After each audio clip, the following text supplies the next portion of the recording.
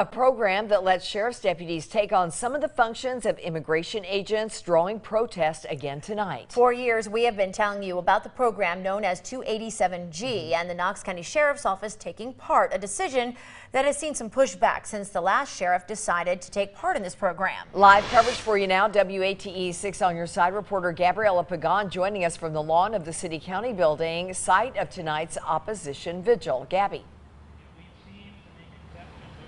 Thanks, you guys. This vigil just starting at 5:30. It's got about 10 minutes more to go. It's going on behind me right now.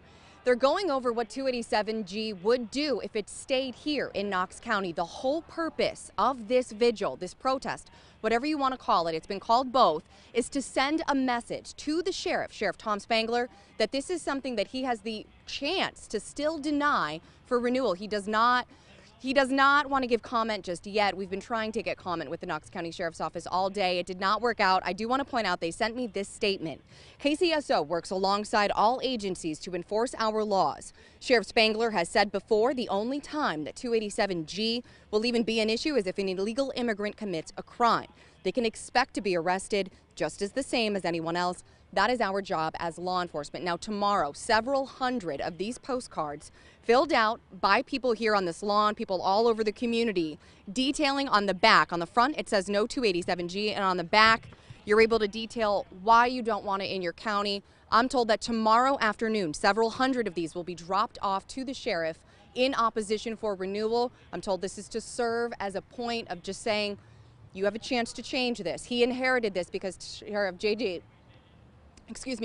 Jones initially applied for this application, but Sheriff Tom Spangler did not. He has a chance to do away with it. That is what everyone on this lawn here wants to see happen.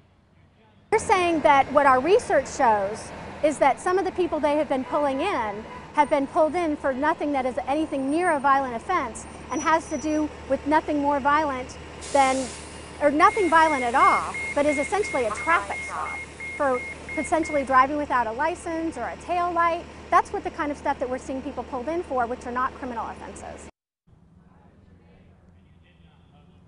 And that is truly just what these folks want to see, is if 287G is to stay, which they don't want, to stop pulling nonviolent offenders off the streets. Their argument here tonight is that the people who have been put in jail for this program have not committed violent crimes, and the sheriff before Spangler is saying that this program would take violent offenders off the streets. These folks saying the people they're taking off the streets are not violent. I can promise you we'll stay on top of this renewal application as it happens in June when it is up for renewal. But for now, reporting live at the City County building, Gabriella Pagan, WATE 6 on your side. All right, yeah, controversial subject to be sure. Gabby, thank you.